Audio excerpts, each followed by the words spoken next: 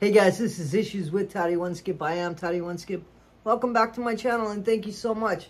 Thank you so much for allowing me to be part of your day, for bombarding me with Anxious Ant video, which if you guys don't know the channel, they are hysterical. They remind me of like the classics like Kath and Kim, if you guys have ever seen that New Zealand or Australian sitcom. It's really fantastic. Anyway, these two women are just, they're on about Gypsy Rose, but also they are just spot on with each other, and they deserve like their own show. Hey guys, I'm absolutely shocked right now. I don't know why I'm shocked. Marzi isn't as shocked, but I am shocked right now. Tell them, Mars. Look, we just read an article in People magazine and they interviewed Christy Blanchard about Gypsy and Ken getting together and her thoughts.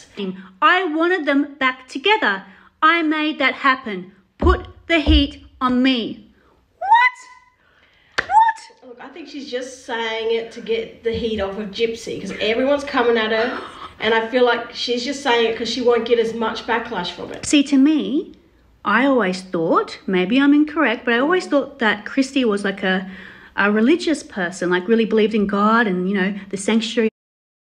So it's Anxious Ant. So what they're talking about, just so you know, is how Christy Blanchard is taking responsibility for basically the breakup of Gypsy's and Ryan's marriage, because she maintains that she and Ryan, she and Ken have always continued a friendship, and that she feels like Ken is the one that Gypsy's supposed to be with, her more or less her soulmate, and the one that got away. And why did he have to get away when Christy can help bring him back? Well, the problem with it is that it was at the expense of somebody else. Why did you have to let it get that far?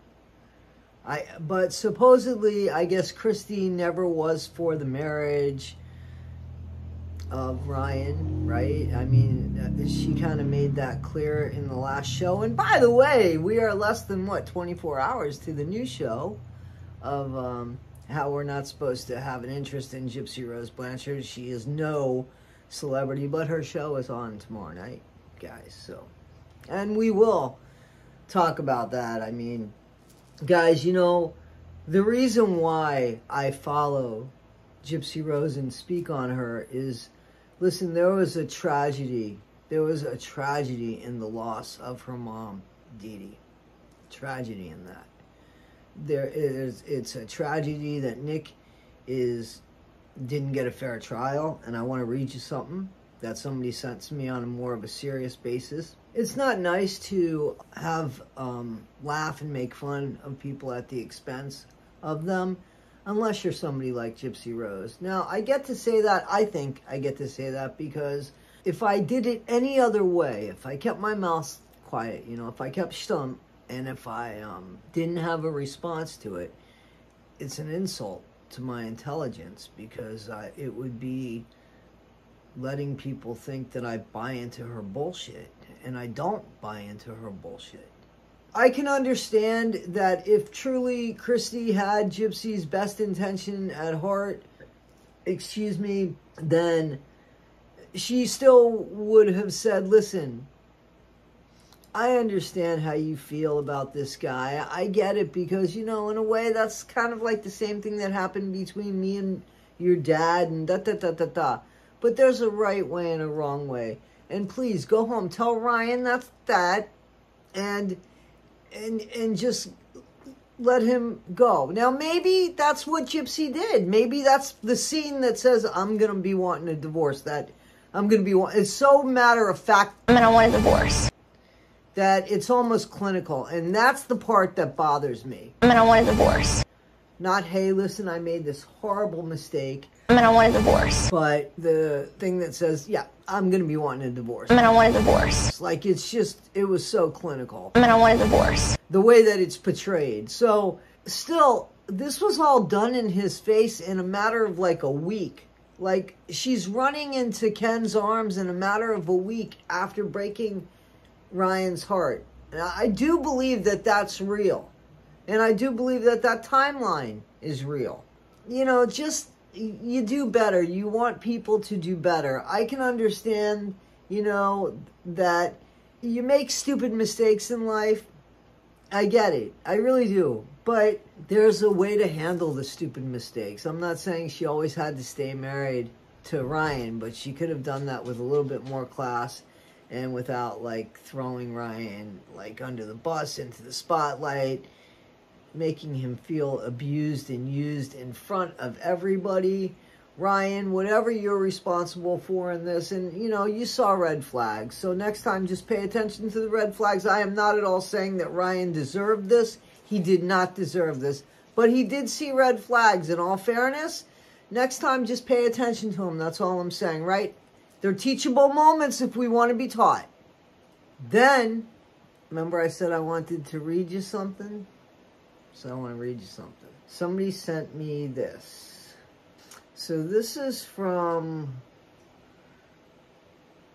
a newspaper or a tabloid. This was sent to me by a subscriber. Thank you guys. I always appreciate that because I can't always get to everything. And I'm going to put it up here. But I just want to read it to you if you don't mind. Real quick. Horror behind closed doors.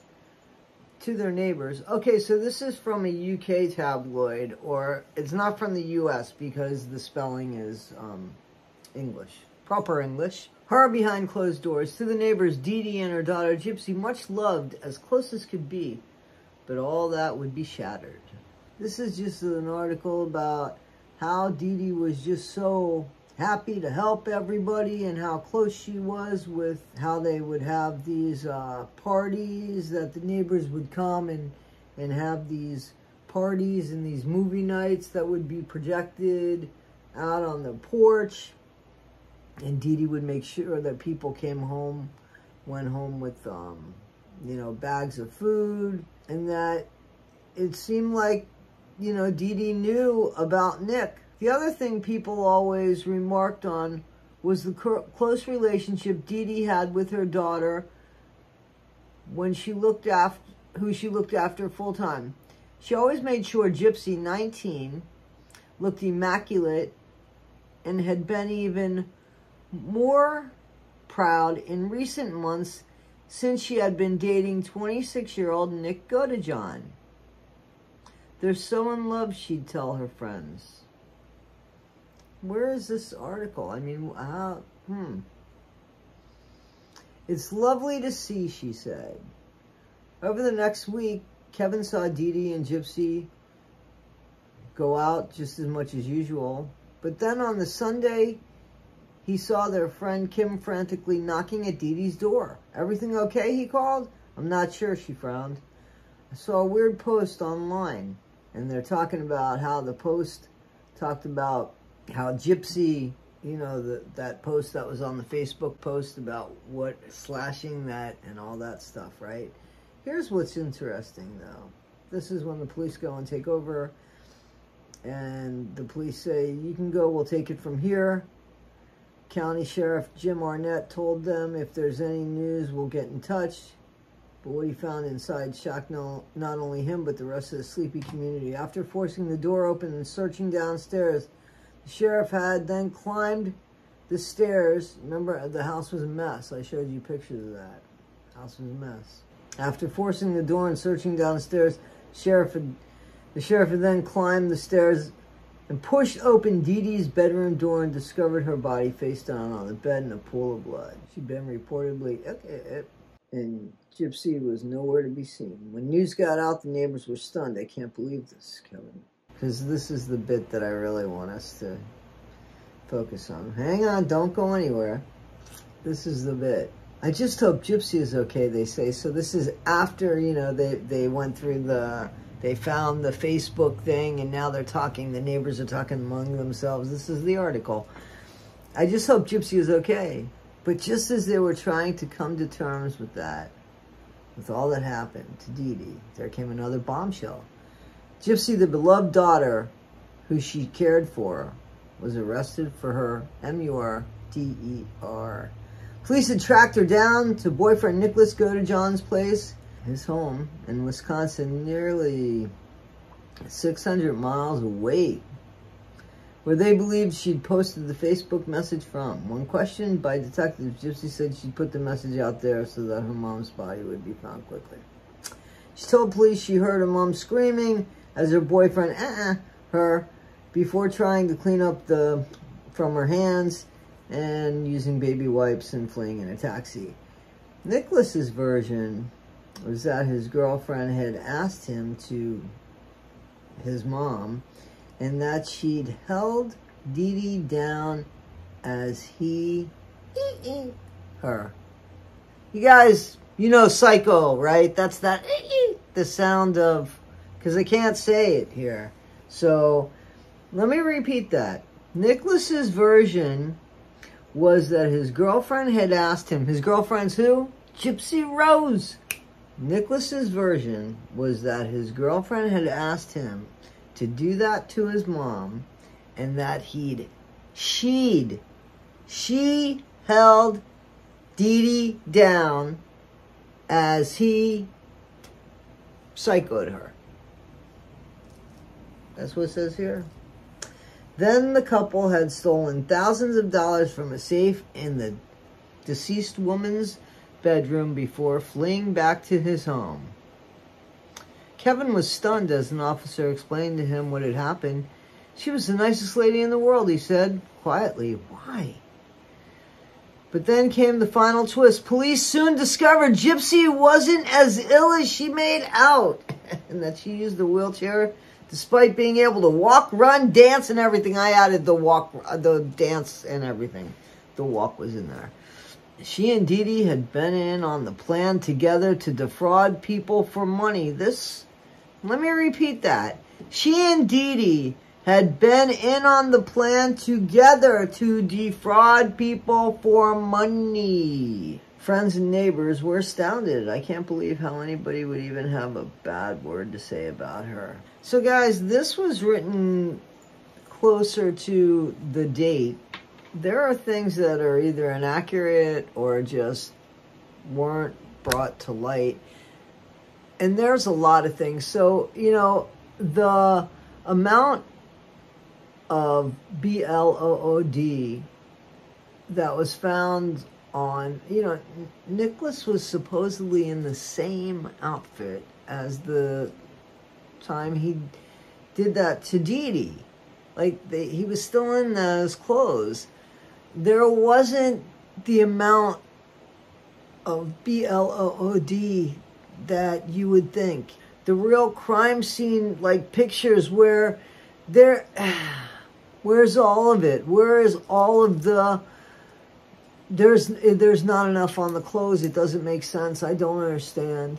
The more that this unravels, the more it really looks like maybe Nicholas was just set up and Gypsy wasn't even supposed to go to live with him. Maybe she was supposed to be with Dan and that fell through because maybe Dan didn't think that she would honestly do that. And if she did do that, well, he probably didn't feel very safe after that.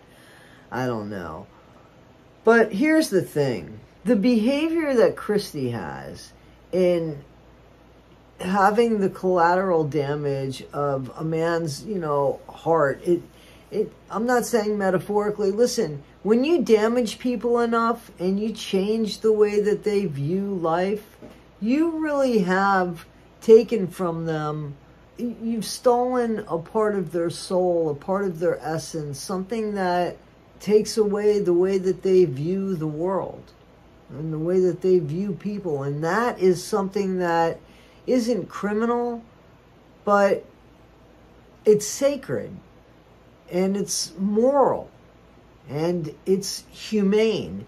And when we treat people like they don't matter or they're a stepping stone or, you know, again, listen, I'm not saying, I do remember, in all fairness, Christy not being happy about the marriage, and Rod liking, not the marriage, but liking Ryan over Ken. I still think there was a better way to do that, and just discarding people isn't the way to do it. I think that what happened with Dee Dee is much more escalated and much more exaggerated, but it still starts with the narcissism. I mean, it's still a seed in a big fucking sandbox, you know what I'm saying? And each one of these pieces of sand does create the sandbox, so you have to pay attention to each grain. And okaying the fact that Gypsy made a mistake and married the wrong person, and then, within a week saying it's okay, and, you're going to take the heat for that, how would that make you feel if that happened to Mia?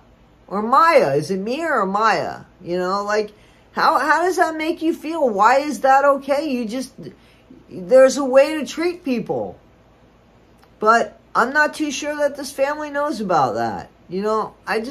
Guys, this is Issues with Toddy One Skip. Tell me what you think about the article that I read. The more serious bit of the article. Or even the gossipy stuff. I don't care. Guys, please like, subscribe, and share. I really appreciate you. Don't forget, be better today than you were yesterday. Not half as good as you'll be tomorrow. Never, ever, ever be Gypsy Rose Blanchard or anybody in the Blanchard family. Thanks, guys.